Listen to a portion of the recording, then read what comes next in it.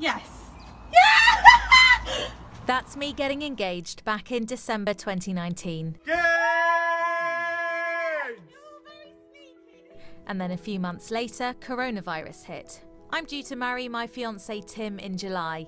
I'm from a big Greek Cypriot family and weddings are usually large affairs, and honouring that is important to me.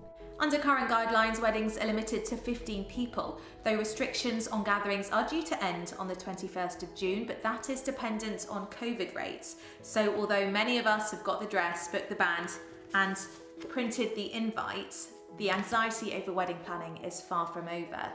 Hey, we're Tom and Amy. We've had to postpone our wedding twice now. And we're hoping so that Very we much. can make it work in August. I think I've probably been a lot more anxious than Tom has. We're hopefully in a good place now, but yeah, it hasn't been as fun as we would have hoped, kind of wedding planning with all these kind of worries overhanging. You don't start having kids or anything, all that's been postponed the entire time that a wedding's been postponed for, so moving on finally would also be good into the next stage of life.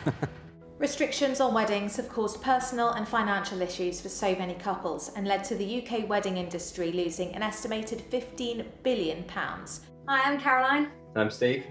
We've been engaged now since April 2019 and we're hoping to get married in September of this